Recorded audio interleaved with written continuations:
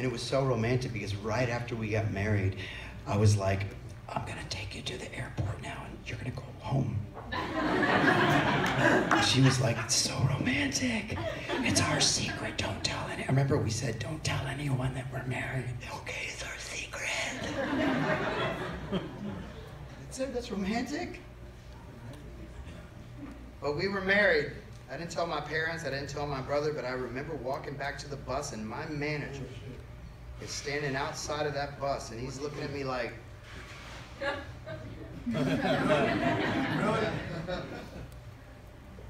I'm married, Paul. Yes, you are.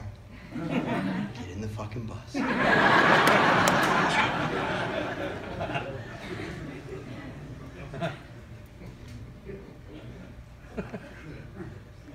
I thought I loved her. It was awesome.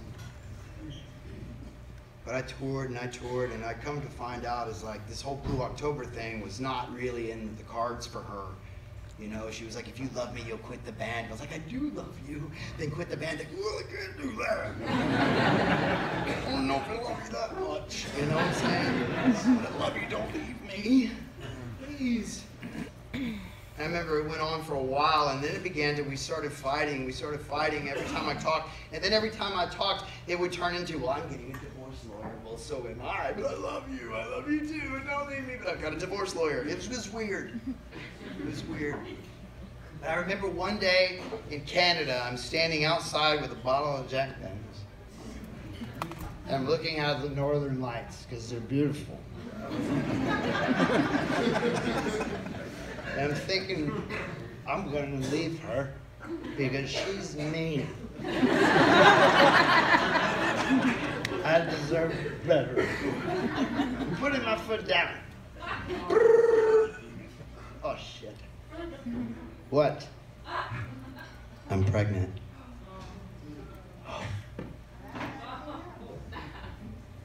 What? No, wait. I can't. I'm Justin fucking, no. Wait. And life changed like that. Not for me, because I still party my ass off. But for her, because she was pregnant. She lived in Lincoln, Nebraska. So I moved there. You know? We didn't get along, so I lived for 5 months in an econo lodge. You know? And I remember the day that baby came, because I was sitting at the bar, drunk, and my phone rang. Baby's coming, get your ass here. And I looked at the bartender and I said, do you have a shuttle? Let's go! And I remember hauling ass through the lights, running red lights, getting to the airport on time, and I show up, they put me in scrubs, and I walk in the room, I'm like,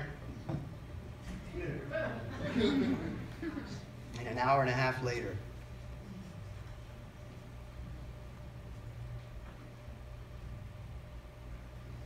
this baby was born.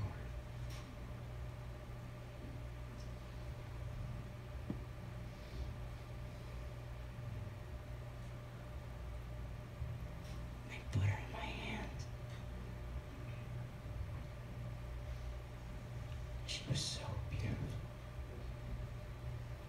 People ask me all the time, what was it like having your first girl?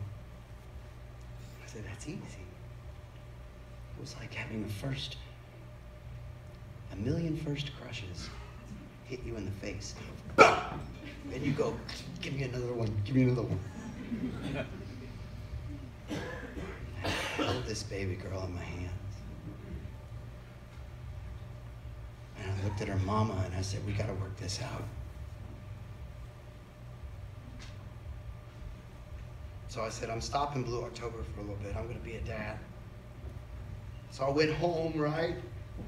And this baby was so precious to me. Oh my God. I dressed her in all these little outfits, and I found like this purpose just came down from the sky and went, and I became a father.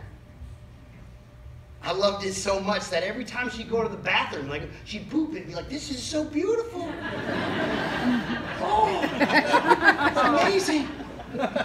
I would paint her room pink and white, like a candy striped store from the 50s, right? And every time she would go to the bathroom, go potty, every time I'd change her diaper, I would light candles. I swear to God. I would light candles and I would play Mendelssohn or Mozart or Beethoven. And I just remember looking down and changing her diaper and her big brown eyes looking up at me. And her smiling. And I'm like, you love me? You love me? You love me?